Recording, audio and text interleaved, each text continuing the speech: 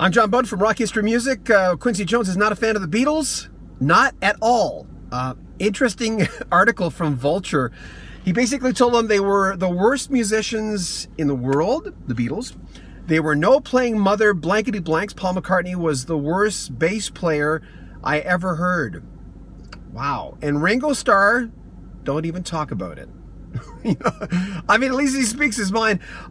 He was working on Love is a Many-Splendored Thing from Ringo's 1970 album, he recalls, and that Ringo was having problems with this 4-bar thing with George Martin in the studio. And I guess Quincy thought this was an easy thing, and they made Ringo go out and have some fish and chips and a beer, and they called in a jazz drummer to basically do it while he was out. Ringo comes back, tries it one more time, and listens to it, and he says, well, that sounded pretty good, but it was Ronnie Verrell, the jazz drummer. And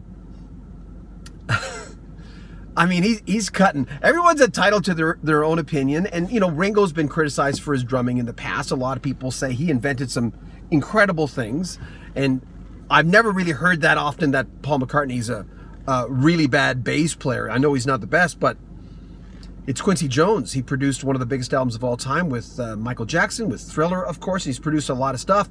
But what do you think? He's got his opinion, but so do you. What do you think about this? Make sure you leave your comments, subscribe to our video, and share our videos. I'm John Bowden, the Beatles. Wow. From Rock History Music.